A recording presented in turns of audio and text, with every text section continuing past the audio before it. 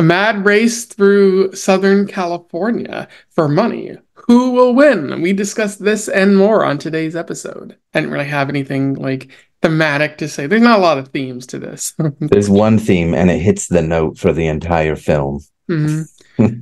Welcome back to Around the Weird, a booktube channel where I talk about unusual and out of the ordinary literature, and sometimes I even talk about movies and films with my friend Lucas from the Bits of Lit. Hello there, Lucas. Hello there. So as per usual, we talk about movies once per month. And for this month, I talked about, or I chose, It's a Mad, Mad, Mad, Mad World. Four Mads, which is important to point out. I don't know why they had that many Mads. I think it's just a funny title. But this was made in 1963. It was directed by Stanley Kramer, known for making heavy, sort of, as he called them, message films, which are just like big dramas. Heavy-handed. He was known for Guess Who's Coming to Dinner, The Defiant Ones, both movies about race, and a couple of other movies. This was also written by William and Tanya Rose, a husband and wife duo. They would also write Guess Who's Coming to Dinner, a notable movie for the time. And it's starring a huge cast of people, including Spencer Tracy as Officer Culpepper, Sid Caesar as the aptly named Melville, and Ethel Merman, among many, many, many, many others, including the Three Stooges for some reason, even though they don't even feel like they belong in this movie. They're just there. And this isn't Yeah, even prime like Three Stooges. This is end of the line. Like they got a couple years left. Three Stooges. I believe two of them died in the 70s. So this was, I guess, 10 years before Larry and Moe died. I think Curly, the bald one, lived till the 90s, I think, Hmm. or late 80s. So yeah, they're just there for 5 seconds as a gag, which is pretty much the entire movie. Gag after gag after gag, one theme, one note, one way to explore that theme, one note, the entire way through of this runtime. I think it's mad, mad, mad, mad. Oh, that's kind of cool. The cameras are thick. Sorry. I think it's mad, mad, mad, mad world because it makes you feel four different levels of mad. Mad at the movie, mad like you're going crazy, and two other mysterious forms of madness. Yeah, it does feel like that. But I should also point out that we watched two different versions of the movie. Yeah, I watched the 2.5 hour version, and apparently there's Envy. another version out there that's how long? 3 hours and 17 minutes. That is ridiculous. I don't know what more they could add to the movie. Like it's already overlong, in my opinion. So what more do they have to say? Like for me, like the Three Stooges showed up for a gag that was like 3 seconds long. Like the camera panned to them at the airport, and it was like it made some like quaint noise for the Yeah. music, and then we never saw them again. It Yeah, was they like, didn't do anything. yeah, There was like no what was the point? what was the point of a lot of this? A lot of the gags. For the version that I watched, it was pretty easy to tell. Basically, like there was the parts of the film that you saw that were clear and crisp and 70 millimeter high definition, ultra definition or whatever. And then there were the parts that maybe like weren't color corrected or whatever, because there was like a sudden change in the way that it looked. Like there was like a kind of like a weird film or grain over it or something, I guess because it hadn't been worked on yet, or I don't know why. And it was just like a whole bunch of scenes that got extended. And sometimes there were scenes where there was audio, but there were just like pictures of what, like principal photography or something like that, of like what they wanted to do. I don't think they added anything. They just kind of continued some jokes or like tried to fill in some gaps about like what the characters were doing, just so like, for example, like the couple that gets trapped in the warehouse, not the warehouse, the equipment Hmm. building. There's a gag or two that only has audio. um I'm forgetting what the joke is now, but you don't see them for a long time in the movie, but then there's this scene, but you don't actually see them still, I guess because it wasn't filmed, or the film part got stuck or destroyed, or I don't know what, but you have the audio, so they acted it out. I'm not sure what, but it just added 47 more minutes or whatever of comedy. The story is pretty simple, as you introduced at the beginning. Some guy is speeding through a highway through the mountains. And Well, let me just cut you off there. I oh what I yeah, really love is how this movie starts the way all beautiful comedies do, with an act with like a well-filmed action scene. I before that, I don't know if your version had this, but actually it starts before that with this really amazing like animation with the song, like it's a mad, mad, mad, mad world. I don't remember how they sing it. Did your version have like the colorful animation at the beginning to give you all the Uh, characters and it stuff was a like black that? screen on Amazon. Ah, okay. Well, I saw some like really beautiful, colorful Hmm. stuff. I guess maybe that was something that got cut, and for good reason, because it was 5 fucking minutes. There's no, and maybe 5.5, because it was like five, I think 5 minutes of this animation, which was pretty cool, but it was like introducing the hundreds of different actors and like cameos that are in the film. It was a great animation. uh and then it went to a black screen, like you were saying, Hmm. which then opened on an action sequence, which I'll let you describe. uh It was actually really well filmed, and that'll be something that I compliment about this movie a lot. Like there's a couple of people driving on a highway, and then some dude is like driving like precariously, like passing them and uh driving dangerously close to the edge. And then finally, like, there's an amazing stunt that takes place. Again, a common theme throughout the movie, where the dude just drives off the cliff and does a flip, and his car kind of crashes. The people yeah. stop, and somehow the man was thrown from the car, but is still Yeah. alive. I One of my favorite questions, I don't remember if it was in one of the cut parts that you might not have seen, was like when all of our um ensemble cast of men at least comes down, or most of them, because we meet a few more people who join the rat race later.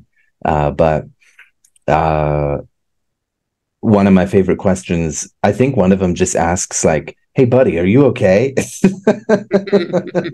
The guy is just like, I fell off a cliff and was thrown out of my car. What do you think?" I forgot how he worded it, but that got a good laugh out of me.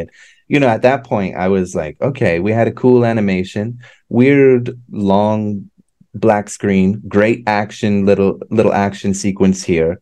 That joke landed pretty well. There were a few others, but um, then I believe the police show up, Mhm. and a lot of our primary ensemble cast are trying to figure out what to do. Should they follow? Oh, I should say, this old man who's thrown out of his car is speaking somewhat cryptically Mhm. and saying like, there basically he says there's treasure south of San Diego in some park under a big W, which you can't miss. Does he say Uh, south of San Diego? Because they are absolutely 100% in Los Angeles. oh yeah, you're right. You're right. Sorry. Yeah, south of Los Angeles. Yeah, they're in Los Angeles, but it's like I got confused because I saw the map and I thought, oh, that's where San Diego is. But no, San Diego's further south. My fault. No, I think the movie's a bit unclear about it because Culpepper looks at a map at one point and is like looking at Mexico and San Diego, even though they might have just like filmed in Los Angeles and not expected anyone to notice. Yeah, But yeah. I I think noticed. I think it had to be like it had to be Los Angeles they filmed in. But I think it had to be San Diego because San Diego's closer to the border, and that ties in with his plan at the end to escape, right? But we're getting ahead of ourselves. So I thought it was south of San Diego because of that, but you're right. It did look like Los Angeles. Mhm. Anyway, the police. Was it the police or people like chasing him who were like covering up? I thought it was the police. Yeah, no, it was the police. They were Yeah, they tasked with report like to Culpepper, watching right? Smiler Grogan, which is his weird name. Uh, Um, that because name needs to make a comeback. they know he stole money and then like he buried it, and so they've been tasked with finding like tracking him, finding that the money, but he snuck out a window, eluded them, and Mm. and was just suddenly driving. Like Yeah, that whole story did not make me feel like they were police at all. I thought they were like at least at first. Okay, yeah, they showed up in police garb and so on and so forth. But I don't think we saw their cars. So I was just thinking like the story they tell about this guy escaping out of a like hotel room or whatever at the window uh just made me think that he was like some kind of gambling addict or something, and these were part of like an LA mafia or something. But yeah, they were I guess, well, they work for the police, so it's a different kind of mob. they specifically reference Culpepper, so I think Yeah, yeah. you're right, you're right. But yeah, I got a little confused just when they showed up. Then I realized, oh no, they were police. But I was a little confused about maybe they were uh I guess early on I thought they were part of a mob. And then I thought, oh no, they're part of a mob that's working with Culpepper. And then I realized, no, they're just the police. And then I realized, oh, that's still a mob. Hmm. Hmm. Anyway, I'm And then, being, so yeah, everyone learns about the money, and then they initially they're like, well, we're just gonna go our separate ways. But they mm-hmm, all kind of watch each other speed up and then slow down. Like the first 20 minutes of this movie is just them driving on a highway, eventually stopping. They tell the police that they don't know anything about what he said. But mm, then because they don't want to be stuck there, like giving a report all day. They all have different things that they're doing. Like one of them is on their mm-hmm, honeymoon. Another one yep, is driving with their mother and their wife, or their mother-in-law and their wife. Um, Another one's driving like furniture across the state.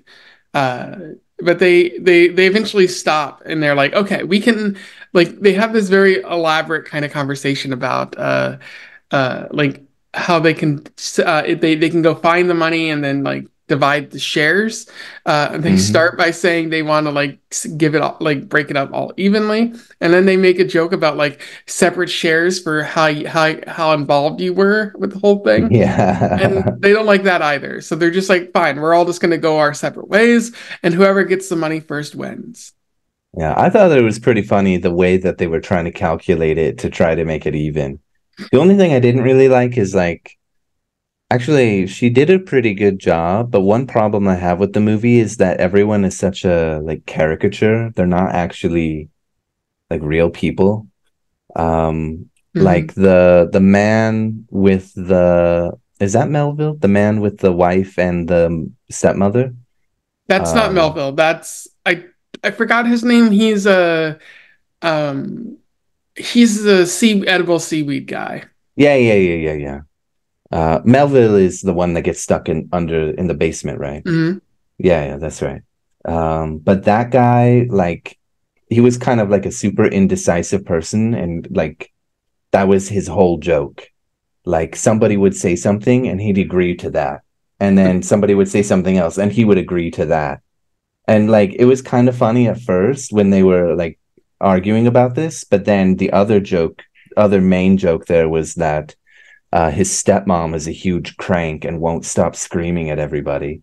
Which Yeah. I thought she did a really great job with her role, but it just was like that's her only personality, and that's everybody. Like the personality that you see them like perform at first, uh, is the entire personality they have throughout the whole movie, except maybe Culpepper. Yeah, I think that's the He's nature of the movie, given how long it is, yeah, and like what it's about, because it's not really about the characters. It's more about the antics. yeah. It's all hijinks and mayhem, and I guess about like I guess there is a deeper theme of like people will do anything to rip each other apart, to benefit themselves, especially when huge amounts of money is on the line. Interesting theme. Uh, 3 hours and 17 minutes of a slapstick comedy is not the way to go about it. Yeah, when I was looking this up on Wikipedia, like they were talking about, and I looked up Stanley Kramer. They were saying that he was known for his message films, and like they were talking about the other ones, but then they came to this one and they're like, oh, it's about greed. I'm like, this one's not about greed. This one barely has any like things to say. I thought it was more Yeah. like, haha, look at all this, isn't it funny? It's not trying to be like, this is what greed does to people. Like it causes them to like steal airplanes and like blow up buildings. Yeah. I'm not really sure. And uh, cause fights with servicemen that destroy their business entirely. Mhm. That was uh, actually my favorite part of the movie, I'll say. Same. I love that part. It was so ridiculous. Hmm. It has some redeeming qualities, I think, but like whether it's 2.5 hours or over 3 hours, it hits one note. Look at how funny these people are for being so greedy the entire time. So Yeah. So some it of the may, stuff they do in the movie is that they charter airplanes. yeah, One of them like gets a ride from a man named Lieutenant Hawthorne, who is a British military man who's studying the flora of I guess Southern California. yeah, What's interesting about this, it's something the movie doesn't mention, but it's an accidental detail about it. Given that he's in the military at this time, he is more than likely participating in stifling some colonial revolutions that are taking place. Like it doesn't like outright say that, but it's the implication is there. yeah, I could see that. Oh my, didn't think about that at all. Mm, he was probably my favorite character. I mean, he was another. He's not really a character. He's just a caricature to make British jokes about. But I did love him and the seaweed guy when they lost the wife and the mom. Because the mom, stepmom, wanted to call. What was her son's name? Valentine? No, not Valentine. I forgot his name. Yeah. But they eventually got sick of her, and he was so greedy he left them, and uh, then they just start ripping on each other for being British and American. Yeah, Hawthorne specifically says that American men are emasculated, Effeminate. and Yeah. it's he says the same thing that modern conservatives say about American Yeah, that was like the least, like that part just wasn't funny at all, actually. Um, like, yeah, he's ripping on American men for being emasculated and effeminate, and they're like slaves to their women, unlike men. British men, I guess. And I guess that was supposed to be funny because we've seen the stepmom be a huge crank and the wife be like totally demure and just like listen to what my mom says, do what she says. Uh, Obviously, it wasn't funny. But then, like, uh, I just love that guy's response. Like, now, wait a second. Are you saying something about this free country right now? That was pretty funny to me. That was pretty dumb. Anyway, I get. there's a whole bunch of hijinks. There's a lot of stealing. There's a lot of people who lose their vehicles. They get destroyed. There's a lot of cars that get destroyed in Yeah. this movie. A lot. An unprecedented amount of cars are destroyed. And I love that. Yeah. Like, I don't like this movie personally. I think it's so boring, but there are so many interesting things about it. Like, for one, why is this a slapstick comedy for over 3 hours or 2.5 hours? That is impressive to even have the idea to do that. It doesn't work, but I love the audacity. Two, it's in 70 millimeter. It looks amazing. Hmm. For this, that had to Like be of all things expensive. to film in 70 millimeter, like you filmed like the a silly like rat race clone. Well, Rat Race is a clone of this, but yes. Wait, rat Uh, race is a clone of this? is there a Rat Race that came before this? I believe there was one in the 50s that had Oh, okay, okay. like I'm only Sinatra, I believe. thinking. Yeah, you might be right. Okay, it's a clone of Rat Race then. I was thinking of the one with Whoopi Goldberg and John Lovitz, which again is not a good film either, but it has some good moments too. But we're not Mhm. talking about that. It has some funny things. Uh, okay, yeah, it's a clone of Rat Race. So, and even if it stands on its own and it's not a clone of an original Rat Race movie or whatever, like the audacity of filming this in 70 millimeter in the deserts of California is just insane to me because it looks beautiful. Um, and the action scenes are amazing in this movie. And And the like car there's chases are like modern. They mhm. feel like they could be in a movie now. It's constantly changing from something that was done in a studio with a backdrop to Yeah. like an actual on-scene kind of like on location, I mean, type of Yeah. scene, which is cool. You can kind of notice a difference, but maybe you wouldn't be able to notice at the time. And then there's like this one scene, like I'm moving ahead, but like uh, there's a scene where they're in a radio tower, and the airplane is coming at the tower, and it looks remarkably well done for the time. Yeah, that part with the airplane with Mickey Rooney and the idiot, I forgot his name, but that's his character. He's stupid and that's it. um I didn't really find like I thought the alcoholic pilot was funny, and when they knock him out or when he gets knocked out initially, that was pretty funny. And then the rest of them just like screaming, not very funny because it just goes on so long, and then they go to other people and then they come back to them and they're still doing the same stuff.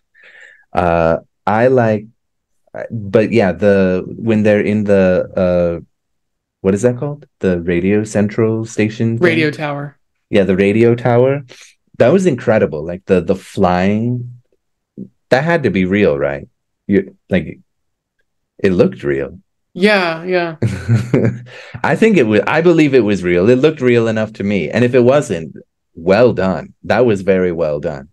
But I loved the like radio tower, like the guy they brought in to like be the expert to explain how to land the ship. And he got tied up in all the wires somehow, some way. And then he falls out of the tower and is hanging. I thought that was Yeah, pretty funny. that's This is funny. where the Three Stooges show up, by the way. Hmm. And then, okay, cool to see them. I would have liked to see them do something, Hmm. but whatever. I thought like Uh, because you told me you watched a 3 hour version, and I thought, well, are they going to do anything else? And then I was like, okay, well, I guess they do more in the 3 hour version because nope, there's nothing they do here. nope. They're literally there for a 3 to 5 second gag, which is a shame. Remarkable waste. Maybe they couldn't afford to get the Three Stooges to like do more. I mean, they could afford a small cameo, but they probably, even at the end of their careers or whatever, probably, I mean, they spent a lot of money on that 70 millimeter, is what I'm saying, and the Mhm. other hundreds of people that are in this movie. And again, think of how many cars were destroyed in this movie. The budget had to be exploding. and the producers could not have been happy. Oh, there's a couple other than the British guy. Zillman. There's yeah, Silman, the Jewish guy, I think. That seemed to be his entire personality. It felt weird. Yeah, again, there's so many. I guess he's not quite a stereotype, but he's a very strong caricature of a Jew in the worst ways. So the He's way he's introduced is he like the truck driver like has to ride a bicycle and he gets into a car with Zillman because he hitchhikes. And then like he tells Zillman about the money and Zillman's like, "Wow, that sounds interesting." They like then he like gets the truck driver to get out of the car and just drives off, which is already yeah. funny. Oh, because he Uh says like, "Oh, if you leave the bike in the middle of the road, someone will hit it in the night." What a fucking idiot! Oh God, that again. There are like some funny jokes here and there, but it's just like not consistent. And a lot of I don't know. A lot of the time, it's not even the slapstick that's funny. It's just like a well written or well delivered line. Like, mhm. yeah, when he gets the truck driver to go out, when the truck driver does go out, it's really funny that he believes that, and he looks like he believes it. Yeah, Zillman, I guess he's quite obviously like the worst. I think he is actually, maybe he is a kind of stereotype. I mean, he doesn't have like, I guess he's like the most greedy because I know we're like skipping around. There's not much to talk about with this movie other than like different gags. Hmm. So sorry if anyone was looking for like, let's go all the way through the whole story. The whole story is these idiots do stupid things in Southern California to get money. But uh Zillman, like when they finally find the money, and he's counting, okay, let's make sure everybody gets a share, and then he counts himself twice. I thought it was funny because like when Zillman shows up with the rest of the group, they're just like, "Who the hell is this guy?" Like he's so Yeah. like everything he does is so isolated from the rest of the movie that people Yeah. are just like, "What? Who is this guy?" I also loved when he was in the car with that boy who told him like, "Oh, just go this way to cross that river." Um and then he loses his car in the river. And then he just like floats a lot. There's like a musical part, or not a musical, but like just some music that's playing to show you what's happening to all the characters. That's terrible. And Zillman's car is just going down the river, sinking slowly. But Zillman's also featured in probably my favorite like gag part of the movie, where he drives up to the gas station and is in a hurry because the he left the truck driver behind, and Yeah. the like the he tells the gas station workers that this guy who's coming up escaped from the asylum. Yeah. And so they like he eventually drives off, but the gas station workers knock out the truck driver.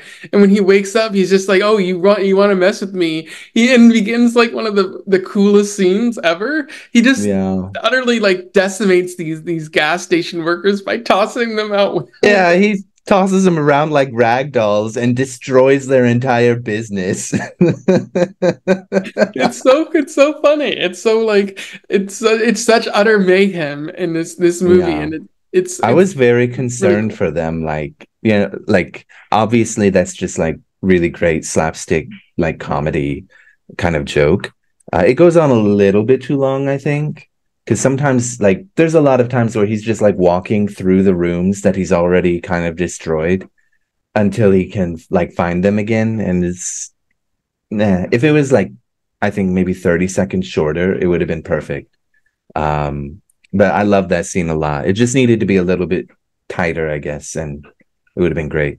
But or it would have been fantastic. But like it just made me think like I think it's Zillman that says not a lot of business here, is there? Okay, like when he shows up, he's just like demanding them to do a lot of stuff. Here, you put in the gas. You need to do this. Not a lot of business here, is there? Blah blah blah. Here, and fine fellow, would you please do this? Blah blah blah. Like he's such a pushy jerk to them, but they're a lot of the, especially the side characters, even when like Don Knotts comes in. They're all just kind of like those two in particular are like Tweedledum and Tweedlestupid. They're just like they don't really think for themselves. They just do what they're told, and then react very slowly to what happens, which is why they get tossed around like rag dolls, and their business is destroyed. And they don't know how to tape him very well either. I do find Culpepper a little bit funny. I like in between all these scenes, you see like Officer Culpepper and some other police officers tracking Mm, these people, so that because they know that they're lying to them and they're trying to like recover the money. mm, And Culpepper, like he's also on the phone with his like mother-in-law and his wife and his daughter, who don't seem mm. to like him at all. And that's sort of like a big thing that happens later in the movie. But one thing that's really funny is when Melville and his wife get trapped in the tool building. Like Culpepper's like, we should probably free them because they'll be Yeah. stuck. And then like another officer's like, well, that wouldn't be very fair. And the look that Culpepper gives that officer, like, I hate you so goddamn much right now. And he's like, okay, well, we won't free this. It's funny. Yeah, that's funny. I think another part with Melville and his wife that is really funny is uh like he's lit the fuse to blow up this is after there's a small fire that like destroys the staircase, but you can still kind of walk on it. But he's, or maybe I'm mixing things up, but he's lit the fuse to use some TNT, and he keeps telling his wife, "Don't worry, honey, it's only a little TNT. It'll just go boom, and that's it." And then the fuse dies because of this is after the fire. It dies because some of the fire extinguisher spray got on the fuse, and uh somehow the fuse starts again. I can't remember. But he keeps telling his wife, "Honey, I'm just gonna look." And she's really worried. Like, be careful! Don't go. We need to be safe. It's TNT. It's very dangerous. Honey, why don't you trust me to be an adult? I can do things myself. Hmm. I thought that was so. Uh, yeah. Oh no, he's like. I think he says like, "Why do you think I'm immature? Why do you think I can't do things for myself?" And then immediately just explosions everywhere. Eventually, they make it to like Santa Rosita State Park. They Yeah. find like the big W that Smiler was talking about, which is just trees. And then like they manage to dig it up, but Culpepper is like, you got to return that money. And then he like as they're driving away, he just goes another direction. And they're like, "Hey, you're not allowed to do that." So they chase after him. Eventually, make it to like a weird building, and the chase through the building is really well filmed as well. Yes. Pretty slapstick, climbing over each other to get to Culpepper. And then Culpepper like climbs onto a fire escape. Everyone climbs on. The money falls, and the fire escape breaks. And one of the more sillier aspects of the movie is, And thousands of people watching this from the ground level collect all the money, yeah, which did not create a riot somehow. no. Uh, but like they all climb onto the fire department ladder, which breaks that ladder, turns it into a slingshot, and everyone Yeah. just sort of in the safest but also most dangerous way possible, they're flung like across the sort of park that they're in. Uh, Hmm. Gil Zillman, one thing that happens to him is he's flung through a window and like lands into like a pull away bed that's in the wall, and then Yeah, the yeah, bed yeah, just falls down. yeah. I thought Yeah. it was like that's insanely like dangerous. They all end up surviving, but they're in the hospital, and Culpepper's like, "Oh, the judge is gonna throw the book at me, but you'll all be safe." Yeah, they're not going to get punished as strongly, at least, because Well, they're not going to get punished for the money. They should get punished for all their crimes, which the police have documented thoroughly. But I don't. I guess this is the scene that made me think like, are the taxi drivers also going to be punished? Because they just were at the end. They didn't really commit crimes. They just drove these people around, not really knowing what was going on. But then, of course, the final gag of the movie, which I love. I didn't like how it was done, but I love that it was in there. Um, Mickey Rooney's idiot was eating a banana and threw it, and then the crank stepmother comes in screaming at everyone because only the men got hurt, uh, and somehow doesn't have peripheral vision to see that the banana 20 feet in front of her is there, and she slips and falls on her ass. And at this point, Culpepper is like upset that this is when he's telling his whole sad life story. My wife left me. My daughter, I'm not going to get my pension. I'm going to get hit with the book the hardest. My daughter's changing her name. Everything is ruined. My pension won't be there anymore. Blah, blah, blah. I'll never have a reason to laugh again. And somebody says, yeah, you will. And then immediately, yeah, the banana, the crank stepmother slips and falls on her ass, and everyone is laughing up. And Culpepper finally cracks a small smile. End. And that made me happy because as someone who deeply hates women, I like that the Sternwell character got her comeuppance for being a woman. Thank God. Won't somebody think of the men that have to deal with bitch women that don't know when to stop talking? My God. Finally, this woman who's been complaining. I don't think this movie hates women. I just don't think it likes them very much. Yeah, I don't know. Even the other women, like, they're not as bad, but they don't really have an active role in anything. And I would dare say they don't have character at all. Like, I don't think they even have a caricature. They're just there as props for, like, the seaweed man's wife is literally there to cause tension for, she's like a fulcrum point or whatever, like the balance between the mom and the her husband. They have character, or they have a caricature that is bouncing off each other, and the wife is just kind of there, barely makes any decisions of her own, except to stay with her mom, I guess.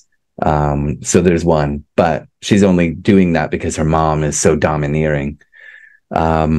Melville's wife, I think she's always saying like, "Oh, be careful, be careful, be careful," and that's it. Mm-hmm. And I don't think there were other women in the movie other than the hot girl that was dancing who has a husband. So she's a cheating. We had a crank, we had a cheater, we had a lot of like not strongly negative, other than maybe the stepmother, but not great portrayals of women or men, but especially women. Yeah, it was kind of noticeable. Yeah, and that's pretty much the end of the movie. Yeah, we skipped a whole bunch of gags, but they weren't that. We could go over them. We could like slice them away one by one and talk about the very act of comedy within them. That could have been interesting. I guess the other one that I thought was kind of funny was Melville and his wife when they first charter a plane, and Melville has no respect for this old beaten down hunk of junk from before World War One. And I forgot what he's stomping on the floor for, but he like falls through. It wasn't that funny, but it was something. Yeah. Yeah. That's the only other gag that really sticks out in my mind that wasn't like the same joke done again. Because it repeats a lot of jokes, because everyone has one note. Everything is one note. Everyone has one character trait, and that's it. Well, I guess it's time to ask, which character do you relate to the most? The dirty Uh, cop or the multiple criminals Probably driven Melville. mad by money? Melville? Melville was played by Sid Caesar, uh, Yeah, yeah. who's also in History of the World Part One. Mm. A good movie, recommend it. Uh, but I like how Melville just becomes increasingly like disheveled over the course of the movie. Yeah. Like he's this cool, calm guy in the beginning, and then he's just like he falls apart as everything in his life is going wrong, wrong, and more wrong. So I felt like I could relate to the overall experience he's had. What about Mm. you? Who was the British guy? Lieutenant Hawthorne. I think I relate to Lieutenant Hawthorne because inside of every real, true masculine man is a British man.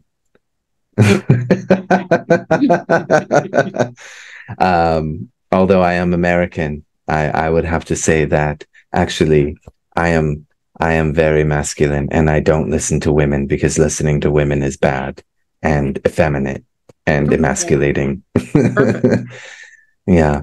No, I think if I'm being serious, I would say like just all of them in general when Zillman shows up at Santa Rosita Park and they're like, who is he? Because I'm constantly wondering who are I'm always asking who do you relate to? So I'm kind of that person, right? Like who is he? Who are you? I guess I relate to that part the most. I Hmm. don't know. There's not really much to relate to because they're not real people. Yeah. Yeah, and that's like one of the issues that I noted. Like the movie's overlong, the scenes sometimes go on forever, Mm, to the detriment of the comedy. And then there's too many characters to really like focus on. So you have the writing kind of suffers of those characters because you're mm. more focused on the mad dash, the madcap sort of comedy. There is one more gag that I love that Zillman is a part of, and it's when he's in the car with Don Knotts and he's explaining that he's like a top secret agent, and Don Knotts is just not even saying anything. I mean, he's making some sounds, but just with his very expressive face. Oh, what? Now And then he listen, steals his see? car. Yeah. Listen, see, you gotta be quiet. Okay, you get out of the car, you go make a call, and I'll stay here and blah blah blah. I'll come back for you. Quick, they're gonna be watching because there's a helicopter that's following them, right? Hmm. Zillman's the only one who seems to notice that they're being followed. Yeah. Yeah. Zillman's the maybe the funniest character, but mm, yeah, yeah, for all its faults, there are some very amazing things about it. Like just truly mad, like truly bizarre. Why is it shot in 70 millimeters? Yeah. Why are the chase scenes and the action scenes so good? Why did they make a comedy instead of an action? That could have been like I know it's like a redo of Mad War. It's a Rat Race from 1950s, but like if they would have just made it a kind of an action film with some comedy, I guess, uh, but maybe just more action. Doesn't have to be like drama necessarily. This could have been kick ass, I think. Like keep Hmm. some of that slapstick stuff, I guess. That would have been jarring, but it would have been a lot better than just trying to be funny the whole time. So I kind of wished it was action because that stuff was awesome. And with the 70 millimeter like look, it looked amazing. And they had some great when they were on the scene, on location, looked beautiful too. Hmm. In the studio, not so much, but okay, they couldn't do much then. That's fine. Um, yeah, but that's all I have to say about this movie. Yeah, just I cut down the characters and like I feel like this movie is allowed to breathe a lot more. And Mm, that's like the biggest change I would make to this movie is just yeah, get rid of some of the characters, including Culpepper. I feel like the police were a bit extraneous. mm. Um and you could have just like replaced them or just not had them in at all, and this movie wouldn't have suffered. It's been a whole year of reviewing films around the weird. Mm-hmm. Uh, I've chosen six and you've chosen six. This is the end of year one. I know we talked about it before we started recording, but can you believe that? It's It's unbelievable to me. as I said before we started, like I didn't realize. I thought we had like a month or so, but Yeah. it appears we didn't. Like it just flew by because, we've been watching some high quality movies. Would you say that yeah, we have watched a lot of high quality movies. A few, I wouldn't say anything was truly bad because I did enjoy something about every movie we watched. Um, but would you say that you are a better, more well rounded person for this experience of year one? Yeah, there's a lot of movies that I probably never would have watched because I've just never known about them. Mm. Um, you probably at some point would have found them and then forced me to watch them at gunpoint or something.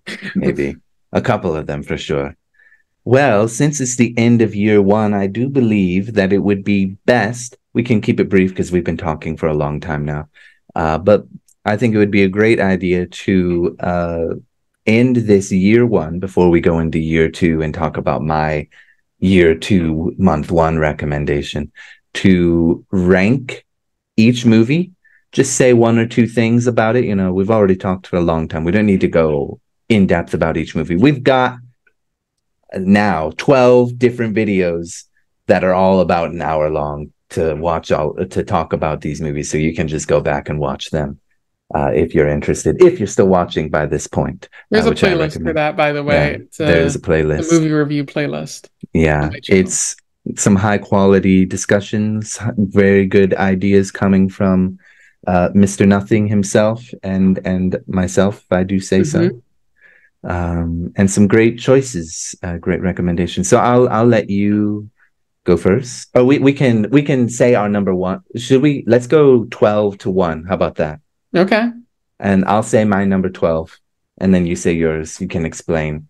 Okay. Actually, I don't need to explain. This is my least favorite movie. It's just boring. I Um, think it's the same one. yeah, yeah. We just talked about it for an hour, so I think we get the point. Boring. Number 11. How about you go number 11 now? Oh, number 12, you mean? Yeah, what's your number 12? My number 12 is Terminator 3. What? Really? Yeah. Oh, yeah, that's not a good movie. That's fair. That's valid. In Okay, now terms of why everything is else it? we watched, it's not as thematically rich.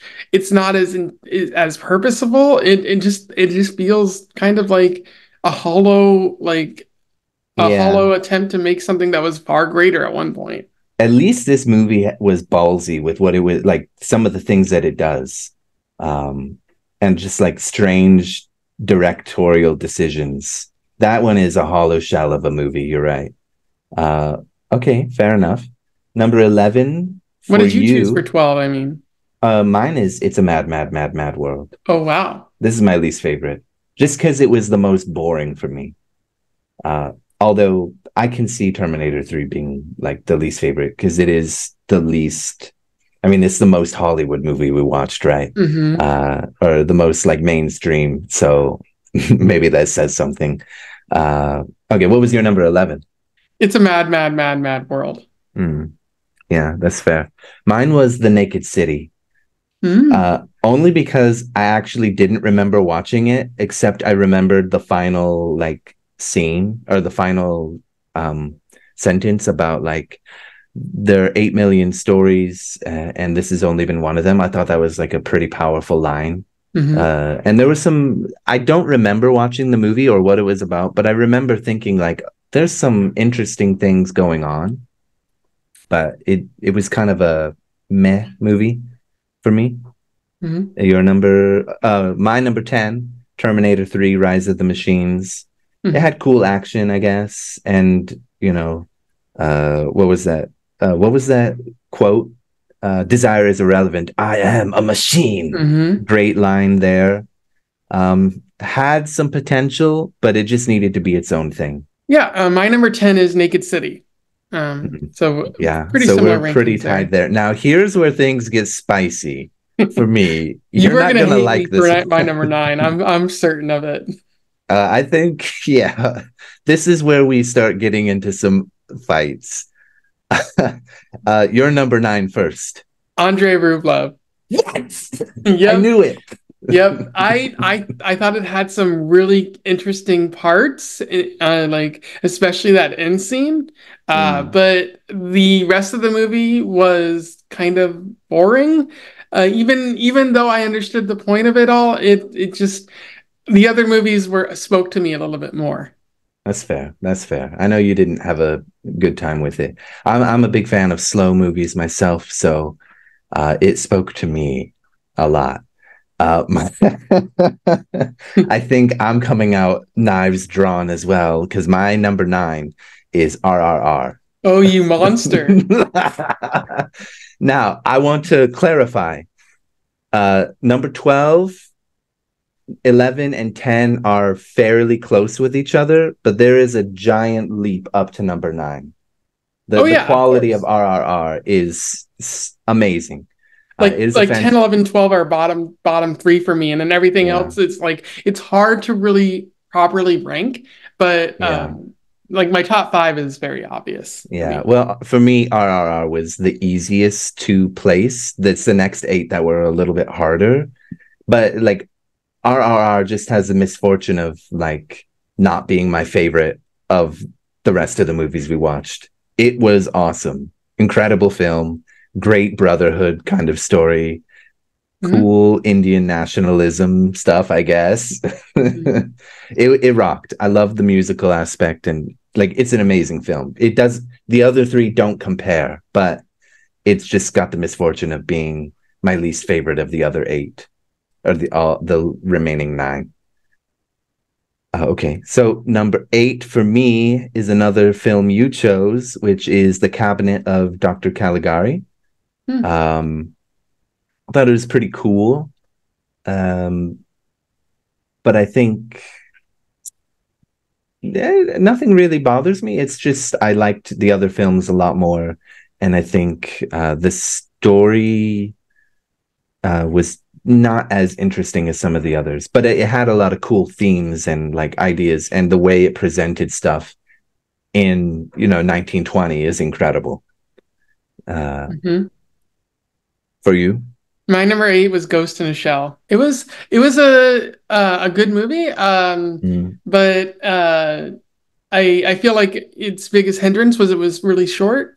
But for what fair. it was pretty good action and a lot of stuff to think about, like the like replacing like the philosophy of the mind. Like at what point do you remain? At Mm, what point are you just the technology? mm, Lots of important stuff to consider there. yeah, you're number seven. My number seven is the Doctor of or the Cabinet of Dr. Caligari. Interesting. So Pretty close with both of us. fun horror movie, especially bizarre ending, which I love, and uh, uh, like it would be higher, except like it was more like enmeshed in horror and like didn't Mm, really uh, like if it had come out later, maybe it'd probably be higher, but for mm. what it was very sort of experimental, sort of. My number seven was Ghost in the Shell, so we're just flipped there. Hmm. I really liked the transhumanism aspect of it as well, and I thought there were a lot of really interesting things going on with the main character, like changing their body at the end and their voice, and the antagonist and what like everything that was going on is very cool, but it's kind of short and a little esoteric. Because it's so steeped in philosophical ideas that it's not. I don't think it's too hard to follow, but it's like the good thing about it is it's a movie that warrants like repeat viewing, but it's not necessarily the thing that holds it back is like you can't necessarily like understand it fully the first time, which is not a bad thing. Um, by any means. That's just my thought. Number six. This was a bit tough. For me, I chose Egg and Stone. Hmm.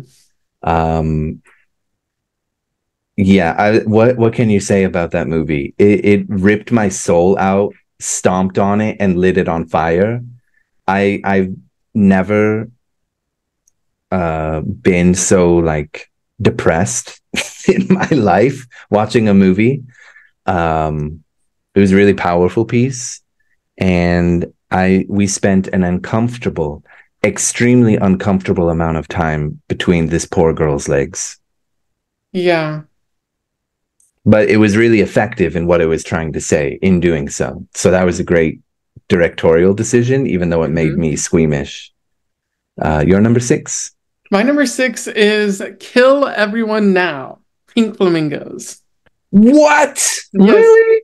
It was a hard point. I say it was a at this point it became very difficult to kind of arrange it, but Pink Flamingos is an exceptionally great movie, but the other movies were like pretty high quality. Like they Mm, were they were really stand out. So I just really liked the like sort of trash aspects mm. of let me fix something real quick.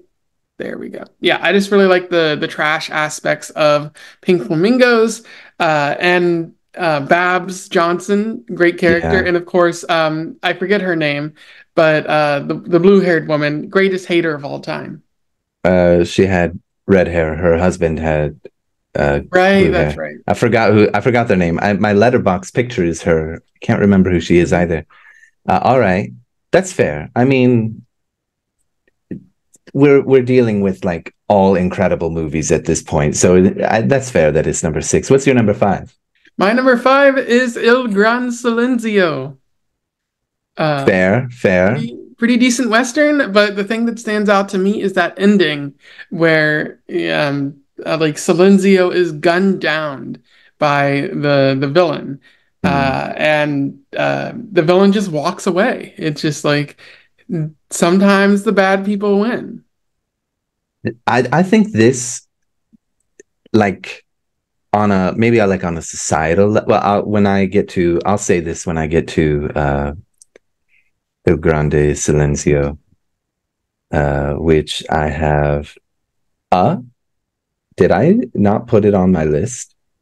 Oh no, I did. I'll say what I was going to say about the ending when I get to it. Number five, right? Hmm. For me, that was the Battle of Algiers. Mm. Um, Incredible story showing both sides of this colonial affair.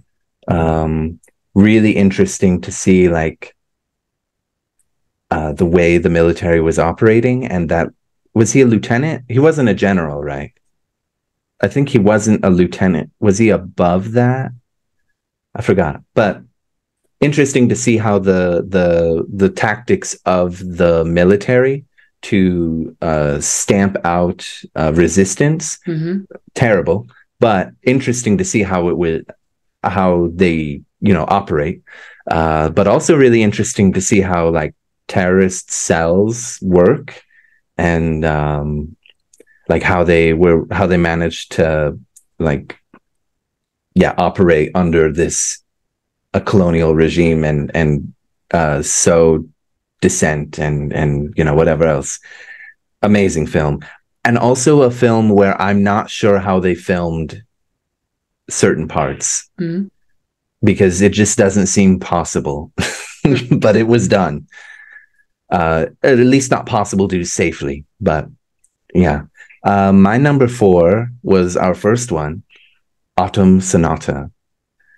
Hmm. Man, I never really had this kind of issue with my own mother, but I felt it. Like I understood, even though I didn't have the same like tense feelings of with my own mother in the way that the mother and daughter in this movie do. But I felt like I have seen far too much and I know exactly how that feels, even though I've never experienced it. And the abandonment issues, the way the mother is like kind of uncaring to what her daughter's needs because she cared about her career first. Oh, oof. Hmm. Mm. I didn't have that experience, but it became real for me. How about you, number four? Number four for me is Egg and Stone. Um, Ooh, I gave okay. it 2.5 stars, or maybe two on Letterboxd. And like I stand by that review of my God, is this awful? But like awful in the sense of how uncomfortable it makes me. Mm, So like, but like other than that, like Egg and Stone is perfect movie. Um, mm, like we spend a lot of uncomfortable time between this girl's legs, but what the movie has to say, like, is right. very valuable, is very important, and like. I frequently think about it, even though I don't want to. Yeah, I Um, still think about it. and you're still a monster for making me watch it. So, yeah, that's my number four. My number three is RRR, uh, which Mm, you ranked pretty low. I ranked pretty high. I loved the music. I loved the acting. I loved the story. Um, and I frequently find myself like saying, "Oh, hey, I should watch this again." Like, which I only do like like I find myself thinking like, "Ooh, I need to watch it again." I only like find myself thinking that with movies I really love. Um, mm, of those are like Mean Girls, Pitch Perfect, Mad Max Fury Road. So RR is kind of like with that. It's just so mm. much fun. It is a ton of fun. I do love that movie. My number three is Il Grande Silenzio, The Great Silence. Now, what I wanted to say about the ending was that I don't know which. Maybe it's not fair to compare, but just like in a dramatic sense, or like emotionally affecting. I'm not sure if The Great Silence or Egg and Stone has the like more like harkening harkening ending, like damning ending. Because on one hand, you've got the absolute worst situation in Egg and Stone, like a poor young girl who has no escape from the hell that she's forced to live in. And on the other hand, with The Great Silence, you have like, yeah, bad guys win, and there's nothing you can do about it because they have no scruples, they have no morals. They're just gonna do whatever it takes to be on top, and they will kill you. They will crush you. And that, I guess, I don't know. Which do you think is like more like damning or like heartbreaking or like painful of an ending? I probably Egg and Stone, especially because of that like first person perspective of Mm. watching this young girl give birth, which I only just remembered now. Um, Yeah. it's very damning. And like for a Mm. young teenage girl to have to experience all of this plus all the stuff. She had an abortion. Not she didn't give birth. Oh, okay. Yeah. Okay. Um, for a young teenage girl to have to experience any of that is awful. And all the stuff Mm. we don't see as well that you're forced to think about is even worse. Mm. Yeah, I think that one is like probably the worst ending, especially on a personal level. But the Great Silence, the way it ends, it just if I guess it's more relatable, right? Because it's like a sort of making a commentary on a social issue, right? So it's something that more people can relate to. Uh, so maybe you have to look at it in different ways, but I don't know. I think they're sort of equally damning. Obviously, Egg and Stone, I think, is probably worse because at least in the Great Silence, even though the bad guys do win, maybe if you just stay out of their way, you'll survive, Mhm. and maybe your life will be okay. You don't have to hopefully deal with horrible trauma. I don't know. Both incredible films, but that was my number three, The Great Silence. Number two, I can kind of guess at this point because of what you haven't mentioned, but mm, um, Pink Flamingos is my mhm. number two. It was a tough one for me. As I said when we reviewed it, I've literally never in my life felt so free. This movie like looks at all the rules of filmmaking and of like common decent society and says, no, Mhm. we're not going to do that. And of course, it just has so many amazing performances that are very bad acting. And just the some of the worst line deliveries, like, oh my god, somebody sent me a bowel movement. I I love that. Mhm. It's so liberating to watch that film because it's just I felt understood, and I felt like, yeah, fuck the system or whatever, and or like, just like, yeah, why not be free and live like this? And what's wrong with that? Those people are happy. Like they're actually happy. Everyone else in the movie is miserable or Mhm. eaten. All right. What's your number two? My number two is Autumn Sonata, which you Ooh. ranked like a little bit higher, like or like a little bit lower on the list. I thought the mother daughter drama was amazing. The camera work was amazing too. Mm, It kind of shot like a play, and then you also see that scene where the daughter just looks at the mother like the poster essentially. It was very memorable, and mm, the ending was really sad, and like you won't always get that closure that you seek, and you won't always be vindicated as well with your relationship. So yeah. Ingmar Bergman, solid director. Mm. I guess he was speaking from his own truth, right?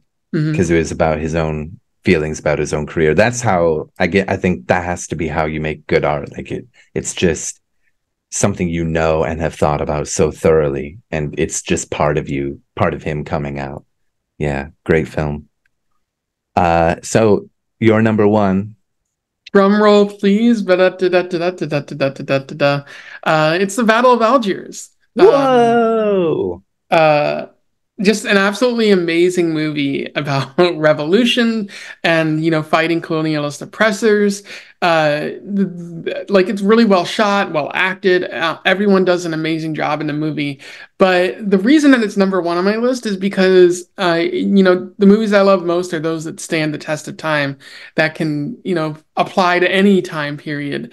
And the Battle of Algiers, with the number of colonialist kind of uh, uh, colonialist, what is it, sort of uprisings, revolutions that are taking place in the modern day in Palestine with Mm, African Americans against the establishment in America and in a variety of other places. Like this is something that's happening constantly. And there's always that tendency of society to label those people who are seeking their freedom as terrorists. And whether or yep. not, the terrorist is terrorism, that remains to be seen. But like you see this still happening, and they manage. So for the fact that they managed to capture like the human experience so well on in this, it's like Right. something that you can constantly see happening throughout history, in the Mm, future and whatnot. Like it's it's been on my mind for a while, and it's like exceptionally great. So that's why yeah. it's number one for me. Yeah. Um, Phenomenal film. It's hard to disagree with that. mhm. I mean, What is number yeah. one for you, my friend? Well, it can only be one movie, which is Andrei Rublev. I feel bad for rating it so low now. That's all right. That's all right. I know you didn't enjoy it as much as me. Um, like I said before, I do like slow films and like ponderous, thoughtful films, especially, if you watch any other films by Andrei Tarkovsky, most of them are like that. Maybe Ivan's Childhood is not exactly like that, but it's like before he found his voice as a director. But Andrei Rublev is an early film, still black and white. There's so many amazing things to talk about for each chapter.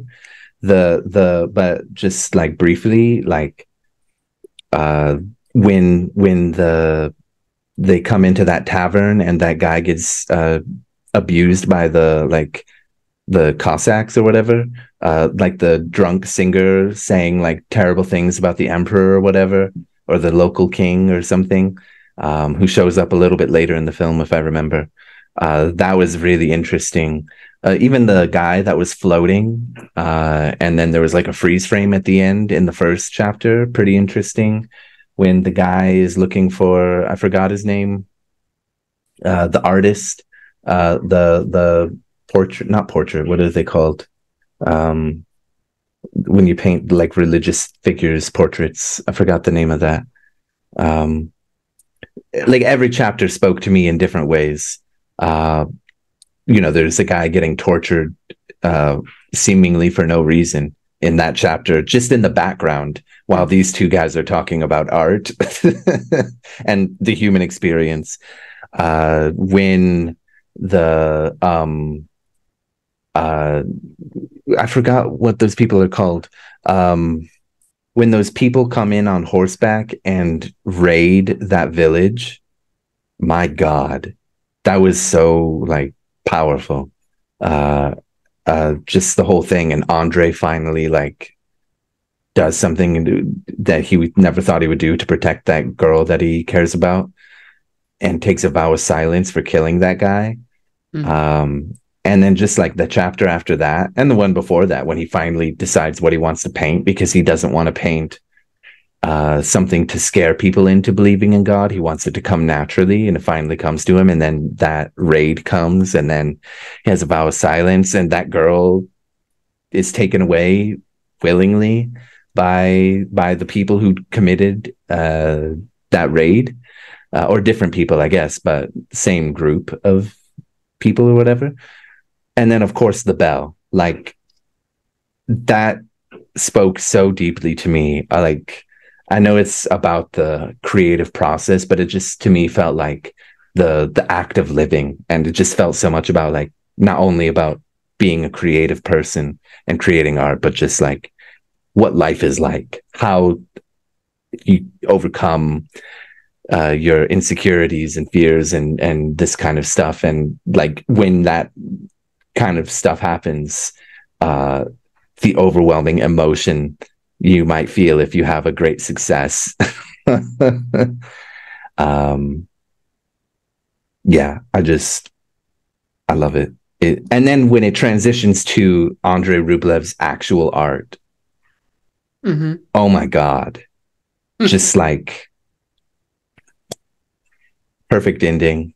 Put a like a capstone kind of thing right there. I just love that film so much. Sounds like a religious experience for It you. was. I fucking loved that movie. Mm. And yeah, I like, started making art because of that. I mean, I just making fan art, but I made this and a whole bunch of other stuff. And that Mother 3 video I made, like I literally made that because I watched Andrei Rublev. okay. Well, like I can always sort of figure out your thoughts on a movie based on because you always like send me like like your comments, like initial comments like on Facebook. And like with Roger Rublev, you it was just like a nonstop sort of I tirade of great things about the I movie. loved it. Um The sorry, another scene that is amazing and sticks in my mind is the reenactment of the crucifixion of Christ, in that like just some people going up to the top of a hill and putting a cross. Sorry, go on with what you were saying. Well, I was just gonna point out how like with a it's a mad world. Like you were messaging me at like 5 in the morning, Yeah, and you were like, "I'm 2/3 of the way through this movie," and I was like, "Oh God, this is not gonna be good, is it?" Because if it had been good, you would have started just yelling things at me, and that's all I could say. I stopped in the middle of the movie. That's it. yeah, so that was it's very telling when like how you like approach a movie and like what you tell me as you're watching it. But with with Andrei Rublev, you were like, this is dope as fuck. I think I wrote a novel to you about it. Absolutely. Well, I believe that leaves us with one final thing, which is the beginning of year two, which we will start in May.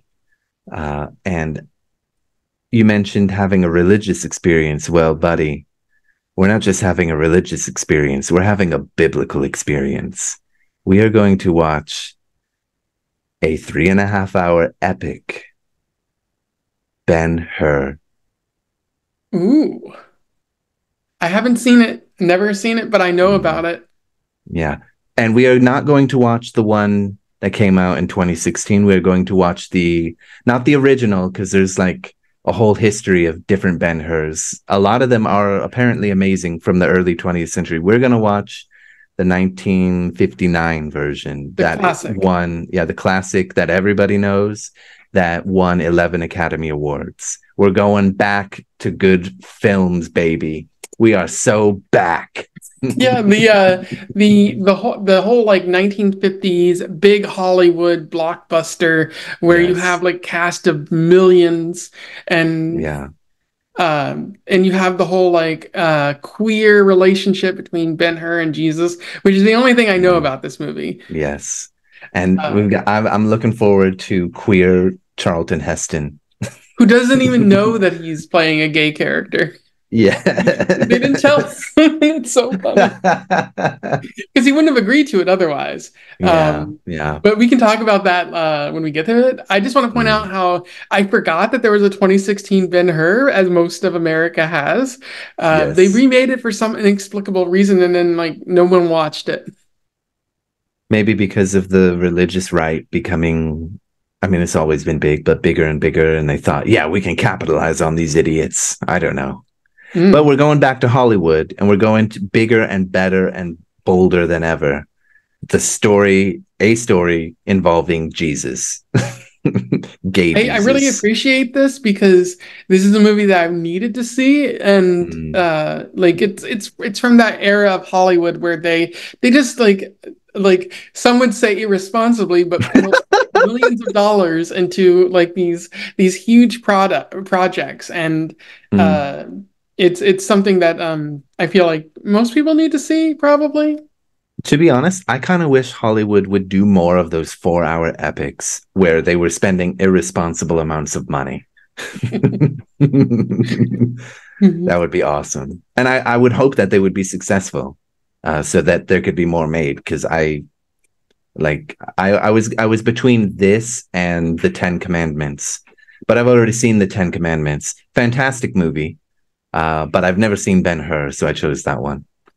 Yeah, when you said biblical epic, my thought was Passion of the Christ, but it was also the Ten Commandments. Yeah, well, Um, we've already watched Passion of the Christ high mm, together while we were high. That was a mistake that I will not soon uh, make again. Um, but yeah, I wanted to do Ten Commandments because I do love that film a lot. But I thought I've heard so much about Ben-Hur, and you haven't. I saw it on Letterboxd. You hadn't seen it yet, so I thought we're gonna start big and bold and brave and dangerous and gay and all that stuff. okay. And we still have Charlton Heston, so it's okay because he's Moses in the other one. So All right. Well, we reached the end of this video, where we partially talk about It's a Mad, Mad World, but we also talk about lots of better things. If you have anything to say, let us know in the comments below. We'd love to hear from you. Otherwise, don't forget to like, share, and subscribe, not only to my channel, but also Lucas's at Strike the Sun MD. He has a pretty high quality video on Mother 3, which I highly recommend that you go seek out. coming out with another one in a month or so. Mhm. Lots of good videos that he's taking his time on, unlike me who churns things out like a video mill. Not really. But yeah, and also join the Discord. Lucas posts there from time to time, and we always chat about video games, books, movies, and stuff like that. And until then, we wish you the best of luck in your weird and madcap race across Southern California travels. Farewell. Farewell.